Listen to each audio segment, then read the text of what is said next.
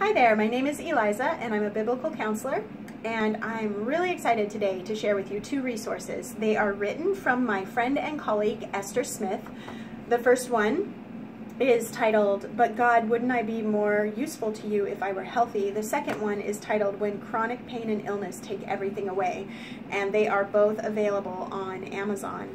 What I really appreciated about both of these books is that they share her own struggle and story with chronic pain and how she had learned to really take her story and engage it with the truth of Scripture and understand what God was showing her, and as well as just wrestling with the loss and the struggle that comes along when your life is changed because of chronic pain or illness.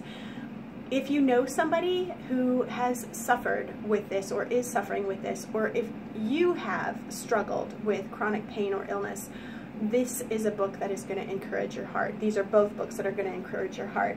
But God, Wouldn't I Be More Useful to You If I Were Healthy really talks about the struggle of wanting to serve, of wanting to be a part of what God is doing, and yet feeling very limited physically.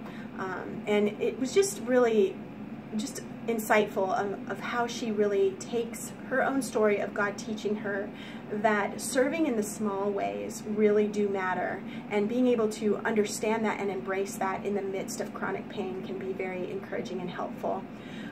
The other book, When Chronic Pain and Illness Take Everything Away, is a book that really deals with the loss that comes when physical ability is stripped away, and being able to take that loss before the Father in a way that is healing and helpful.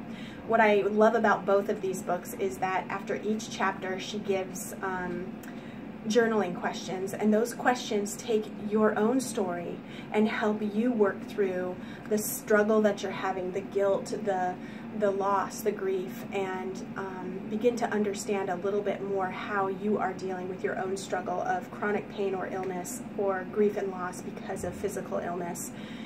Again, if you know anybody who is dealing with that, or if that is something you are dealing with, get these books. They will be a source of great encouragement and hope for you as you walk through this place that you did not expect to be.